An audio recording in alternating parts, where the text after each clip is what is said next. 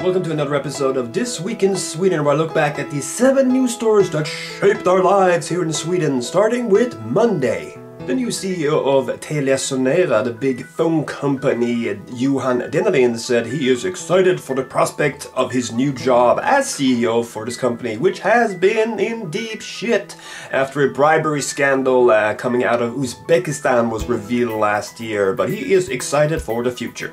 Tuesday. Puppy smuggling shows no signs of abating. Over 2,000 puppies are illegally brought into Sweden every year, mostly coming out of Eastern Europe.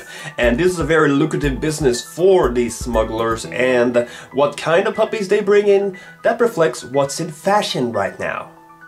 Wednesday. After not coming in agreement, there was a big bus strike in a large Stockholm area, and including the city of Umeå, starting Wednesday, and it's still undergoing. A lot of buses are not running, which makes my plans of getting to the airport tomorrow to fly to Malmö and then fly to London problematic. However, the Free Moderate Student Society had this little funny plan. Let's rent 2 minibuses and let's keep them going between the 2 hospitals, which is normally run by one of the city lines. Yeah, the bus people were not happy. Thursday. In an historic first ever genocide trial in Sweden, a Swedish man of Rwandan and Tutu heritage was found guilty of doing really bad things back in '94 in Rwanda. Another part that made this trial historic is that parts of it actually took place in Rwanda because they found the idea of flying 40 witnesses to Stockholm a little problematic, so they flew the judges down there, and there's certainly gonna be an appeal, but, you know, it's the first. Friday, and we go to the man in the field. Which is Midsummer's Eve, when we dance around the penis-shaped pole, and then we pick 7 types of flowers, we jump over the fence over here 7 times, we dream about the person we're gonna marry, and we eat smelly fish.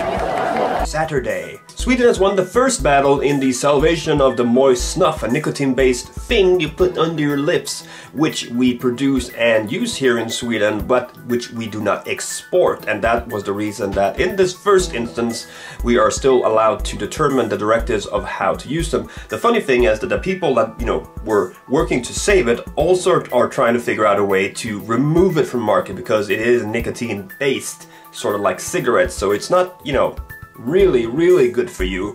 But there are still some instances of voting happening in the parliament in EU, and you know, when you're a part of an organization, sometimes you have to do what the organization says, but sometimes you get away with it anyway.